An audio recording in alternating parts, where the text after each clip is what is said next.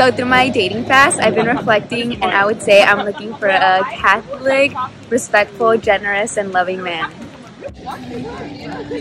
My ideal traits in a woman is someone who likes to eat medium rare steak with me.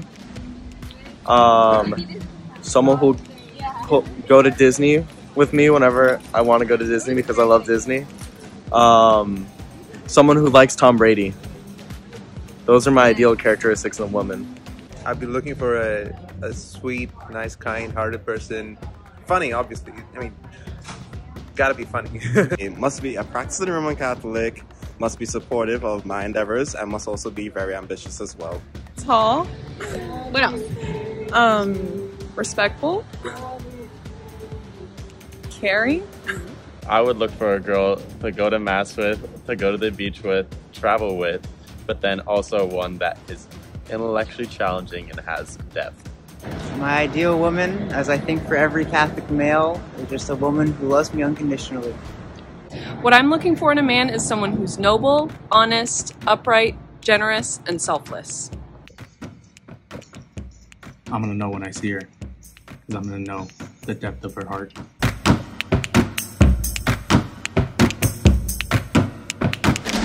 So I went to the pickup line section and I used this pickup line. Hey, kiss me if I'm wrong, but dinosaurs still exist, right? That's how I got my wife. So last night I was looking through the book of Numbers and I realized I don't have yours. I've heard it said that one way to meet your spouse at Mass is to sit next to him or her, so that way at the Our Father, you get to hold her hand. I'm about to pray the rosary, but I forgot my rosary. Can I use your fingers?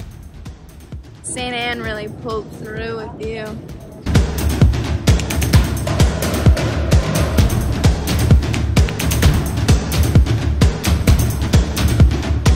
We met on the app.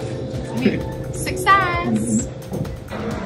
We met on the app and now we're engaged. Yes. I used the app and I found my wife.